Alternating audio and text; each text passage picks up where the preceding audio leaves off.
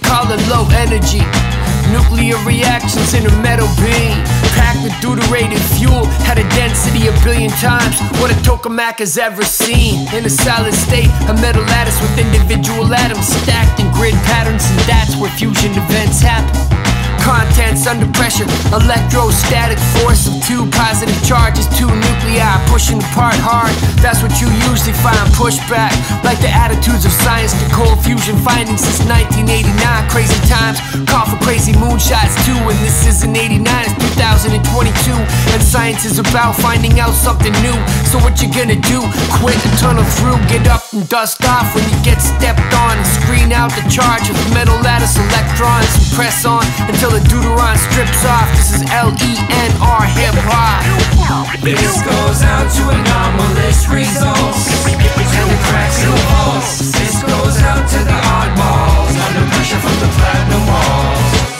This goes out to the holdouts, revenge of the nerds, as the fossils burn and the tables turn. Remember, you must learn. Don't tell the doyens of science, but we got research teams working overtime. They know the field and they know the signs. Some experiments have a slow loading time. Italy, America, India, and Japan.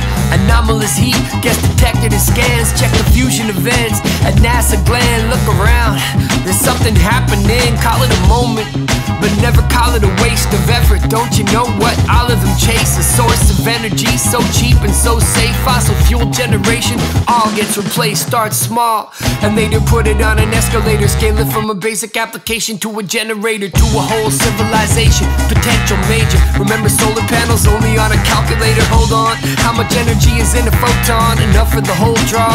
Bet the whole farm. And how much energy is in a nuclear bomb? Unlock it and that's a whole new dawn.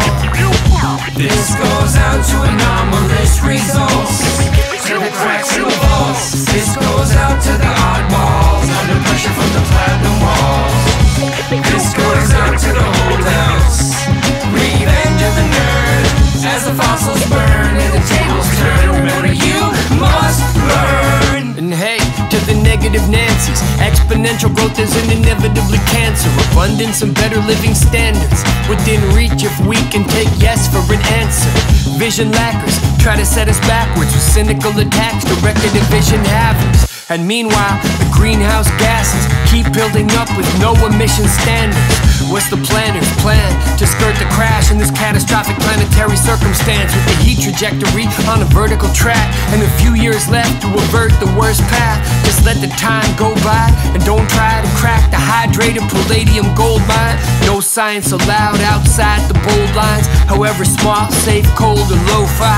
But the dream won't die, so let it grow. Energy needs to be free, that's the end goal. No more autocratic oil, let's end coal. LENR, let's go. This goes out to anomalous